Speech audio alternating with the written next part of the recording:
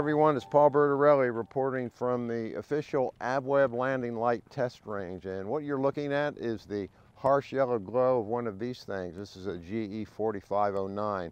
It has been the standard aircraft landing light since shortly after Orville took off from Kitty Hawk.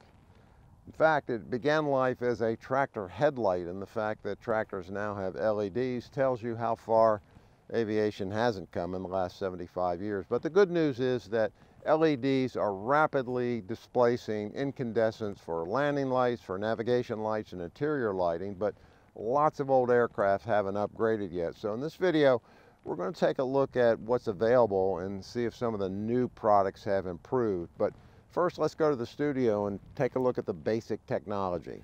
This is the Andy Rooney portion of the video, but you know, old Andy never had 12-volt leads to play with, so stay close for the science project.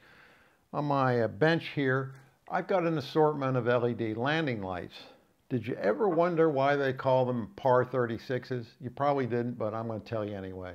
PAR means parabolic, aluminized, or sometimes anodized reflector, and that's really the old GE 4509 style I mentioned in the lead-in. 36 refers to the diameter, and it's given in eighths of an inch. So 36 divided by 8 is 4.5 inches. I don't know why they do it that way, but I do know that LED lamps follow the same convention because they have to fit in the same brackets. I've got several samples here, but before I go on, I'll mention that the week I was shooting this video, Whelen Engineering bought Lopresti Aviation and its LED subsidiary called Illumination. They'll all be under a new company called Whelen Aerospace Technologies. Now, all of these lamps are different, but they have one thing in common. They're all brighter than the previous generation LEDs, and they keep getting brighter all the time. I'll cue to the cheap graphic here to show you why. Light-emitting diodes consist of what's called a PN junction. You've learned about that in physics if you had stayed awake. The P side of the junction is made of stuff like gallium arsenide or gallium phosphide, depending on the LED color. The P side is often described as having holes into which electrons from the N side flow when a voltage is applied across the junction. Well, really the P and N flow toward each other, and when they combine, as you'll surely recall from high school chemistry, the electrons change state. That is, they shift orbits and energy is released. In an LED, that pops off some light energy, photons. Want more light? Drive the thing with more current. More light yet, more current, until you fry the junction and it all goes dark. LED manufacturers are constantly improving their products by tweaking that PN junction.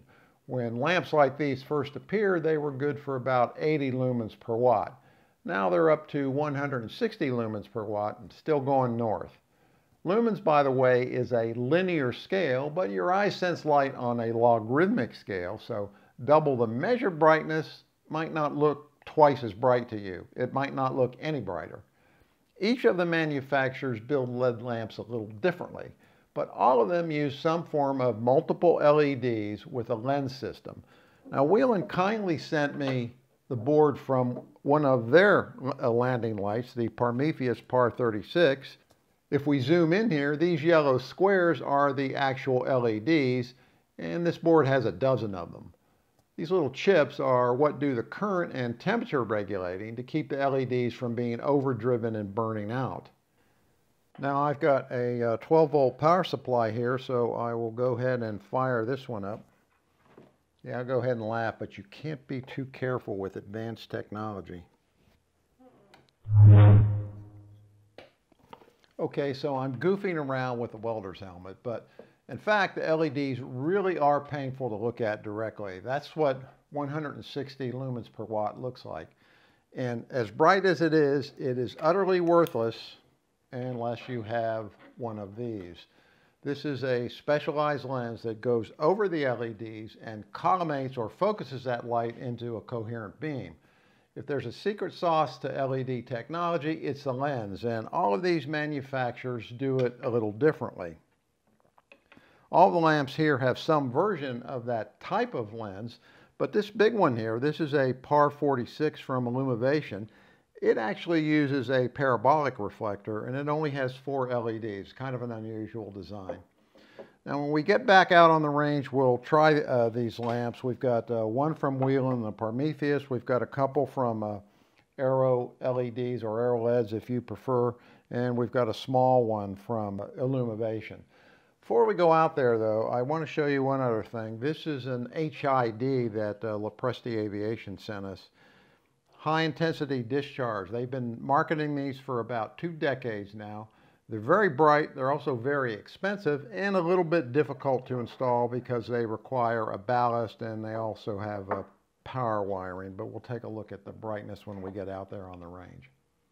All right, so much for the basic technology. To see what these lamps can actually do, I've set up a range here with reflective markers at 50, 100, 200, and 300 feet. Actually, the one at 300 you really won't be able to see because it's just a measure point. But I'll step out of the way here, and this is the GE 4509, and as you can see, it has a hot yellow narrow beam. It doesn't illuminate too well to the sides.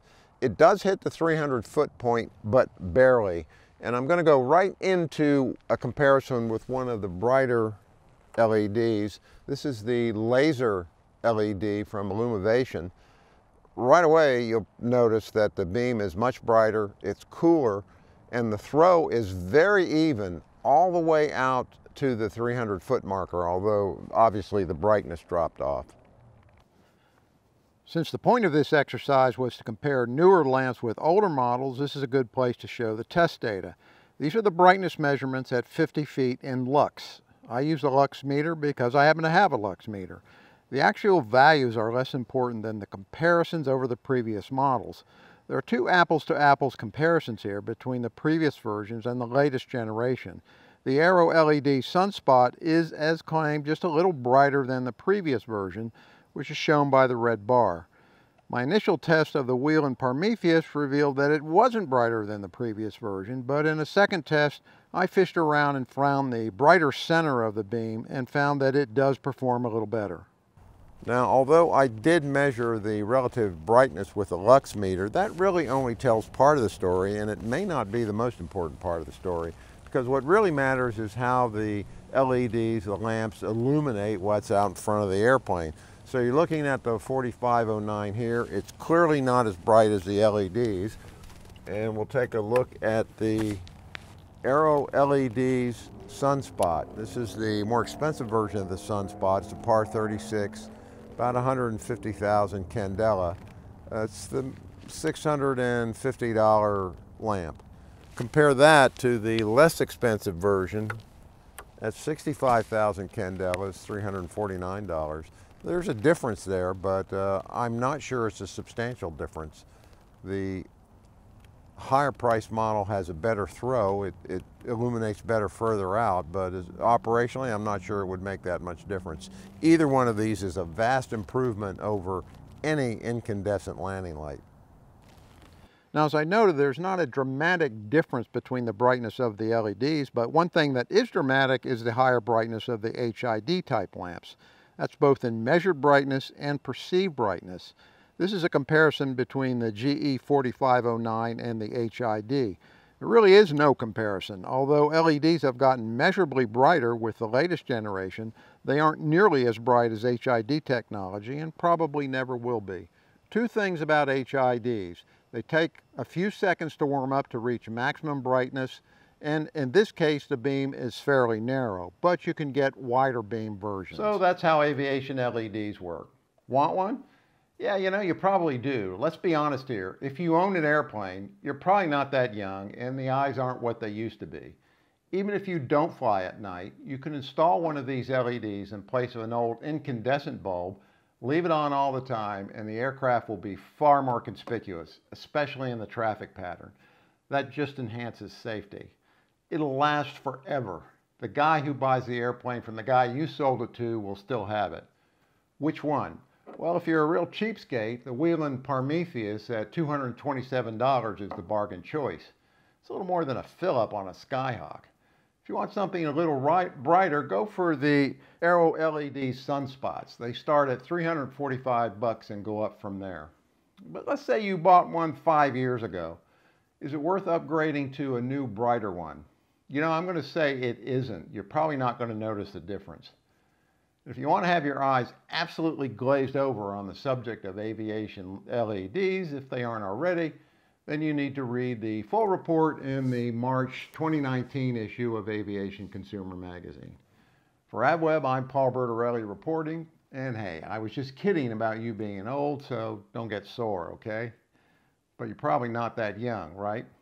Just saying.